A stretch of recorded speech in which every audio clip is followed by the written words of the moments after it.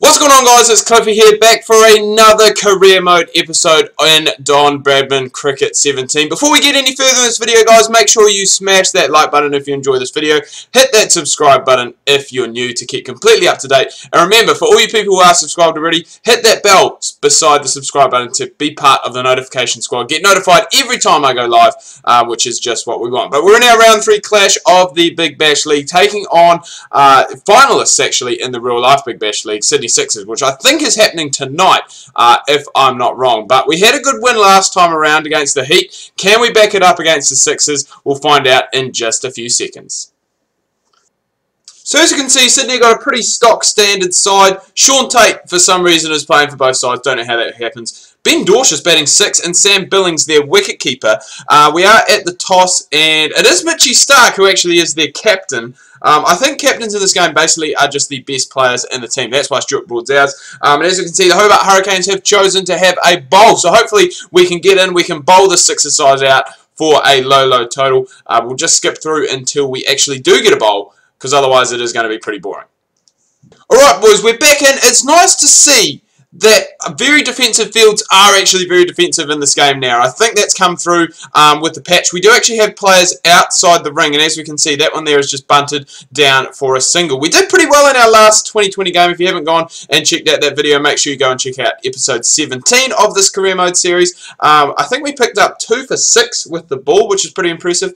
We did score a few runs as well. So hopefully we can look at emulating that result here today. As I did say at the start of the video, the Sixers obviously finalists in the Big Bash League. I think that game is actually happening tonight. I think after this video goes live, it will be going in like 2 hours time, I think, from memory. I think it's about 9 o'clock New Zealand time that things are kicking off. The Sixers obviously winning in a super over against the Brisbane Heat, and the Scorchers beating the Stars. I think that was on Tuesday now. It seems quite a long time ago that the games were. But the game over in the Furnace over in Western Australia, and a lot of people have been asking me, Cliffy, who is your pick to win this Big Bash League? And I think, you know, it is hard. The Sixers, if everything does get going for them, and we saw Moises getting going on, again, I think it was Wednesday night. I'm losing track of my days at the moment. But we saw him get going, and if that's the same, Nick Madison didn't make any runs.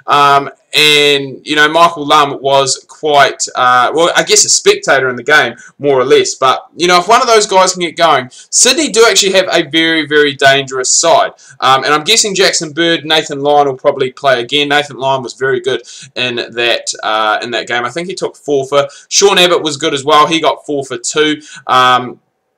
But I guess, you know, the Perth Scorchers, you know, year in and year out, we say that they are the form team of the competition. And there can't really be a truer of a statement. They almost make semi-finals, like the Melbourne Stars most years, but they can capitalise on those semi-finals and move into the big grand final, the big grand dance. So yeah, it really is a game I think that can go either way. I think Perth probably slight favourites, as it is over in Western Australia. They have played very well there. They haven't really lost too many players to the national side as well. The only one I can think of off the top of my head is Mitch Marsh, who is gone. He is injured at the moment, but they've still got Sean Marsh, they've still got Klinger, they've still got Whiteman, Bresnan, Mitchell Johnson bowled well. He bowled incredible in the semi-final game. He took 3 for 3 off his 4 overs, which included 2 maidens. You know, for a guy who is recently retired from international cricket, is an absolute incredible spell. But they've got him, they've got Andrew Tye, Jai Richardson's been bowling well. So it is a game really that I think could go either way. And it is going to be very interesting to see. It is definitely a game that I'll be getting up to watch. But the Sixers, I know for a fact that they are going to be without one of their international players. They are going to be without Colin Munro on Saturday, as I believe he is in the New Zealand squad for the Chapel Hadley, which starts on Monday. So I'm guessing New Zealand Cricket wanted him in here in New Zealand just to prepare for that. So that's a huge loss for the Sixers. He didn't really do too much in the super over.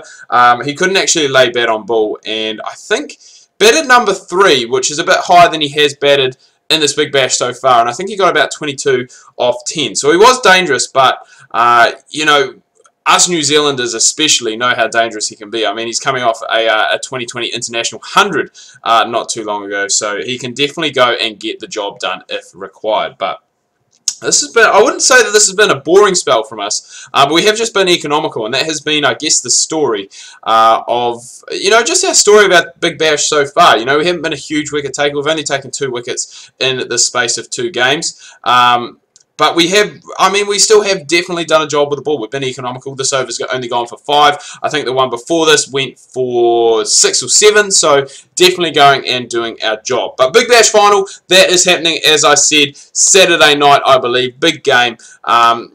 Personally, myself, I wouldn't mind seeing the 6s going and getting up. Again, just for Colin Munro and a few other players, it would be nice to see them go and do that. But my money, if I was a betting man, would definitely go on the Scorchers at home. They can go and, do a pretty good job, which I'm guessing they probably are going to look at doing. Just the 2 overs for us today, none for 11. Hopefully we can get a bat and try and chase down this big total, this 160 odd that is being required. Timmy Payne, that's a great record when you look at it. And Sean Tate in, but I'm guessing we're probably going to get not many. As we can see, that 22 not out coming from last time.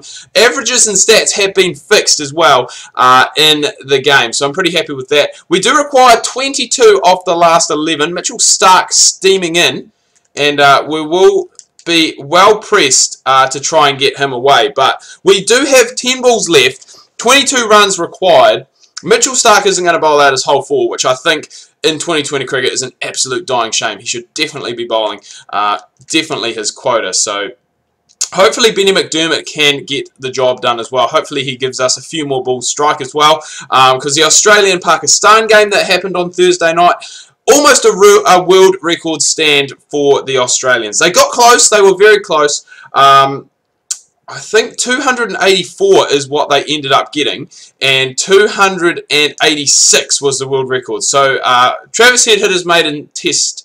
What am I saying? Test. I'm playing one day international. Hit his maiden one-day international 100. He finished with 123. Dave Warner had 197. God, my stats are all over the place today. 179, which is his highest one-day score as well. They put on a partnership of 284, which I said was just 2 runs short of the world record, which was 286. I'm not quite sure who that was by, but very, very close to picking that up. Oh, that's going to be a wide. That's going to help us big time. So we've got a 4, we've got a wide, and I think now we only require 12 off 4, so we basically need 3 boundaries here. But yeah, Australia posting 379 or something ridiculous like that, which is always going to be difficult to chase down. Pakistan actually did themselves a credit. They actually did quite well, better than I thought they would, and I think we have actually only gone and picked up 3, but Pakistan only fell about 50 runs short, so made about 315, 3... What am I saying? Made about 315, 320. The 6s get up in a close one here. We just couldn't quite close it out, which is a shame. But they win by 4 runs. George Bailey, man of the match for his 82. Benny McDermott just couldn't quite get it done at the end. We finished a pretty boring game, to be honest, by our standards. None for 11, just the 2 overs. And we did only bat for 4 balls. But we're keeping that average going. We're averaging 30 now in Big Bash cricket, which is good. With the bat, I'm not too sure with the ball. But now that we've done this, we do have a bit of time. We'll go and have a look at the league table, look at our selection status, and just see how we're going. Alright boys, so something else that is quite exciting, we have had multiple offers for the upcoming Pakistani Premier Plate, which I'm guessing is the Pakistan Super League, which is happening very shortly after the Big Bash League. Now, I have no idea about what these teams are, what these Pakistan Super League teams are. I've looked a little bit into it, but not too much. So we've got these guys, we've got the Karachi Royals, Lahore Lions. Lahore is a team that I've heard of. I think there's 6 teams in the Pakistan Super League, so I think I've actually missed out on one. But I'm going to go with the Lahore Lions, because again, that is the only team that I have heard of, and we'll just see basically who is in there. But I think that's happening after the Big Bash League, so we've got a lot of 2020 cricket that is coming around. Next game is still around 3 clash, I don't quite know how that works, but against the Melbourne Renegades. 6v7, so a big game for both teams. And as we can see on the ladder here, when we finally get to there, man, it's so annoying how it does that. It should just go straight to the thing. But the Thunder on top, very unrealistic. The Sixers, they still haven't lost a game, so they're doing very well. The Heat in 3rd, Scorchers in 4th, Stars in 5th. The Hurricanes, we are currently in 6th position. Just the 1 win from the first 2 games. That net run rate's good for us, though. It is keeping it close, and that could come crucial, especially considering if we do win our next game against the Renegades, it would actually see us, if we could get a big enough, well, sorry, if we get a good enough win, definitely the 5th, possibly could head into 4th as well. But quickly just going to have a look and see who is in this Lahore Lions team. I think one of the Akmal brothers, I think Umar Akmal plays for them. But as we can see, these guys are all people that I don't know. Yeah, so Sahel Tanvir, Mohammed Risdon, who is the wicketkeeper at the moment. Umar Akmal, going to be playing with Azria Ali, Dwayne Bravo, and Chris Gale, would you believe. Playing in yellow as well, which is cool. I don't think I've played. I played for Chennai in Don Bradman 14.